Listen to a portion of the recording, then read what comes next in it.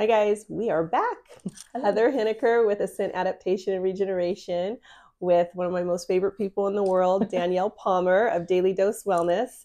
You guys have heard me talk about her being my frequency guru. When it comes to frequency, honestly, I don't think there's anyone that can articulate it the way that Danielle can.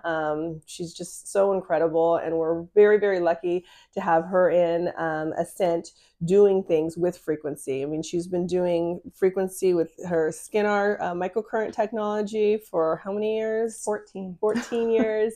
And now with the new introduction of the Tenant biomodulator and biotransducer, she's actually gotten trained. Her and Natalie have been trained in doing, and it's called a MEAD device. It stands for Meridian Energy Analysis Device. And it actually gives us a baseline of where someone is before they actually start, before we even recommend you doing these types of treatments. We want to see where you're at. So I'm going to have Danielle kind of explain what a MEAD analysis looks like, how long it is, what she does during it, and we'll go from there. Yeah. Well, thank you.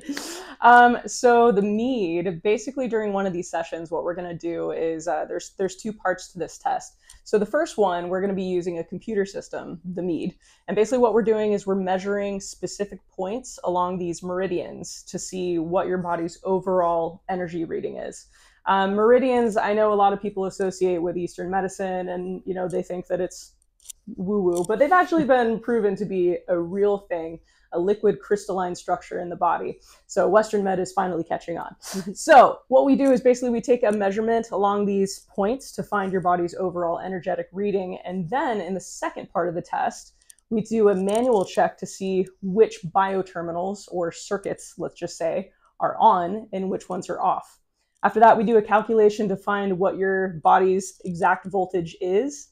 And then from there, the most important part is we actually go through and we figure out why these circuits are off in the first place. So we're going to be talking about things that have happened throughout your entire life. If you had an injury when you were a kid that shut off that circuit, and then all of a sudden, all of these health issues seem to line up exactly with that circuit. It can be quite enlightening, let's just say. 100%. But yeah, so our goal is we want to get to the root of why these are off in the first place. That way we can understand how do we fix you. And that's with things like the biotransducer and biomodulator.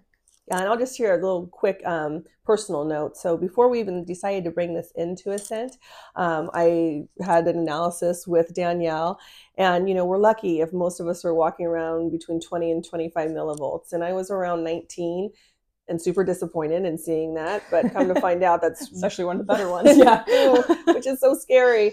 And then after doing this for a couple months, 2 times a week, we were actually able to see a shift, an upshift to 28.9, which is probably one of the higher. That's really high. Yeah. And so to me, it really opened my eyes of, wow, I mean, we're doing so many other things that are affecting us on a cellular level with the different systems of the body and different parts of the cell. But this is truly the only one that I've seen that raises the voltage to the degree that it is. And then what we want to start doing is Danielle and I are going to actually start doing consults together when people come in, where, we'll get on the InBody 770 and figure out what the phase angle is and the levels of systemic inflammation. So we have that baseline.